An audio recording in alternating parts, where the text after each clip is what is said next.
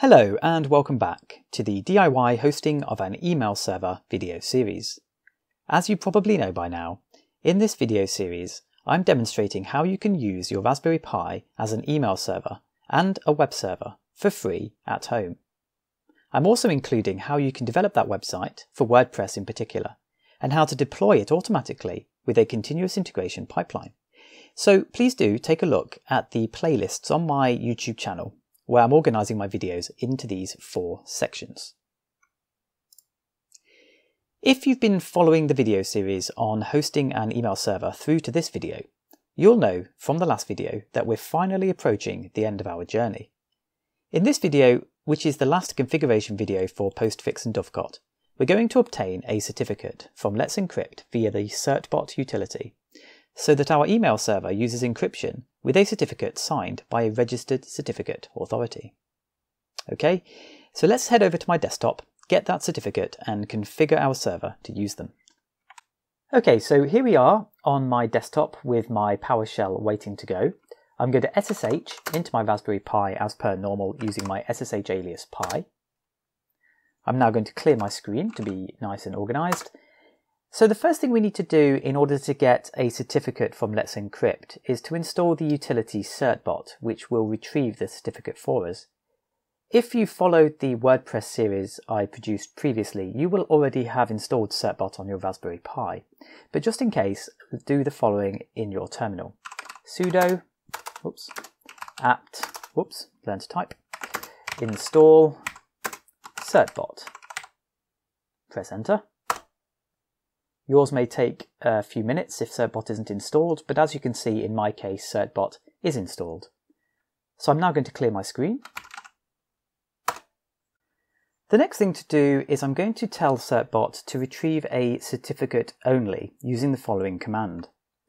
Sudo certbot cert only -- stand alone -d mail dot followed by your domain. So in my case, single-entity.com, but yours obviously will be different.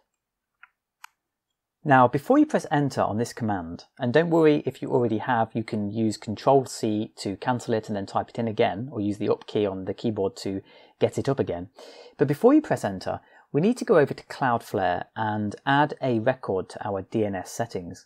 And that's because certbot will want to validate that our domain actually exists. And though single-entity.com does exist, the subdomain mail doesn't exist, at least not for me.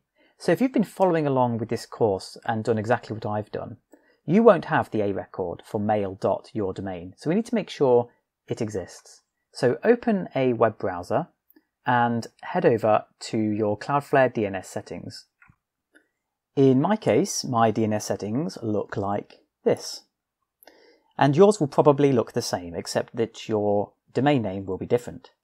So what I'm going to do is I'm going to add a record using this button, and I'm going to add an A record. And the name for this A record is very simply just mail. This is a subdomain of my domain single-entity.com. Then the IP address is going to be 81.174.156.87, which is my router's public IP address. Yours, of course, will be different. So this needs to match your public IP address of your router, and you'll be able to see what they are already because you've got them written down here. Okay, now the last thing to make sure you've got before you click save is you want to make sure that this is set to DNS only, the proxy status. Basically, you don't want, in this case, Cloudflare to act as a proxy for the mail server. You need it to be just acting as a DNS server.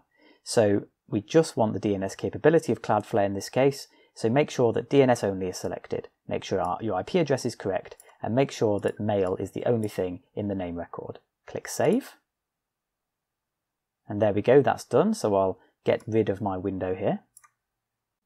Okay, now if what I've just been through with Cloudflare doesn't make a lot of sense, and you're wondering what Cloudflare is and what am I talking about with DNS settings, that's because I'm making the assumption that you've been through my WordPress course first, in which I explain Cloudflare and we set up the DNS settings that I've just shown. If you would like a refresher, it's video 16 in my WordPress video series. Or if you'd like to go through that series in its entirety, it will all make a lot more sense as to why we're using Cloudflare and how it's been set up. Okay, at this point then I'm going to assume that you've got your A record set up in Cloudflare and it's pointing to your mail subdomain for your domain. So we should now be able to press enter on this command and go through the process of retrieving the certificate from Let's Encrypt. Oh, also I should mention that I will provide a link to video 16 in the description, which covers the Cloudflare setup. Though I do advise going through the WordPress video series if you want a fuller picture. Okay, we'll just wait for this to complete. There we go. Congratulations, your certificate has been created. So, clear my screen. The next thing we need to do is we need to tell Postfix and Dovecot where our certificate and key are located on our system so that both of these services are able to use them. So we'll start by configuring Postfix. I'm going to use nano as usual in my terminal. So I'm going to type in sudo nano /etc/postfix/main.cf. So that's the main configuration file for Postfix. We've been in here a few times before. Press enter. On this occasion we're going to be editing 2 lines, and these are shown where my cursor is now. There's a line for the certificate file and a line for the key file. These are by default pointing to self-signed certificates, which will work for testing purposes, but aren't suitable for a live email server. So these need to be changed to the paths and the files for our certificate and key that we've just obtained. So I'm going to delete a lot of this line here and go all the way back to the end of the etc / part of the path. And now I'm going to write Let's Encrypt, because that's the folder in which our certificate and key exists, /live to get the live key, or in this case the live certificate, and then your domain with your subdomain mail in front of it. So mine is going to be mail.single-entity.com. So in your case it will be mail.yourdomain, and then /full-chain.pem. So that's your full chain certificate. Now we're going to do the same thing for the key. So I'm going to take the key file path right back to the etc line, and I'm going to type in let's encrypt /live/mail dot, and then it will be followed by your domain, and in my case that's single-entity.com / and then priv.pem. Sorry, my mistake.